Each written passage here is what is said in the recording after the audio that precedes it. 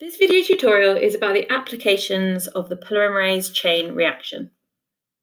Since its inception, the PCR has been improved and elaborated on in many ways. It's used to amplify DNA samples for sequencing. It's commonly used for a wide variety of applications, and I'm going to go through 6 or 7 of these applications in this video tutorial. The first is tissue typing.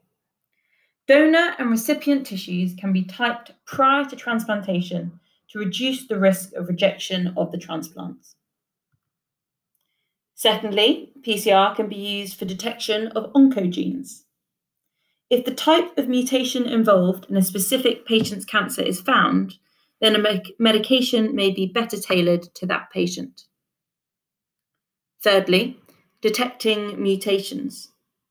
A sample of DNA is analysed for the presence of a mutation that leads to a genetic disease.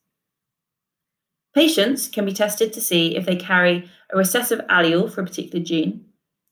Fetal cells may be obtained from the mother's bloodstream for prenatal genetic screening. During IVF treatment, 1 cell from an 8-cell embryo may be used to analyse the fetal DNA before implantation. And there are various other examples of detecting mutations using PCR as well. Next, identification of viral infections.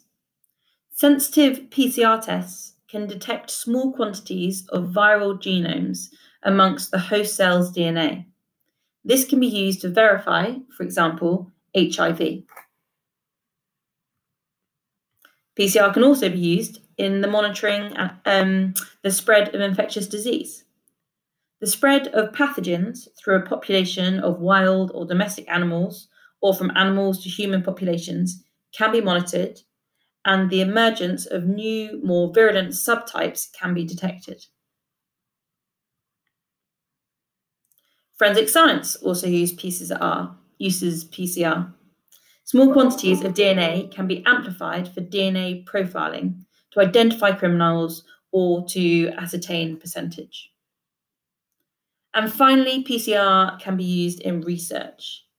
Amplifying DNA from extinct ancient sources, such as Neanderthals or woolly mammoth bones, for analysis and sequencing, can help us understand our own evolution. In extant organisms, tissues or cells can be analysed to find out which genes are switched on or off.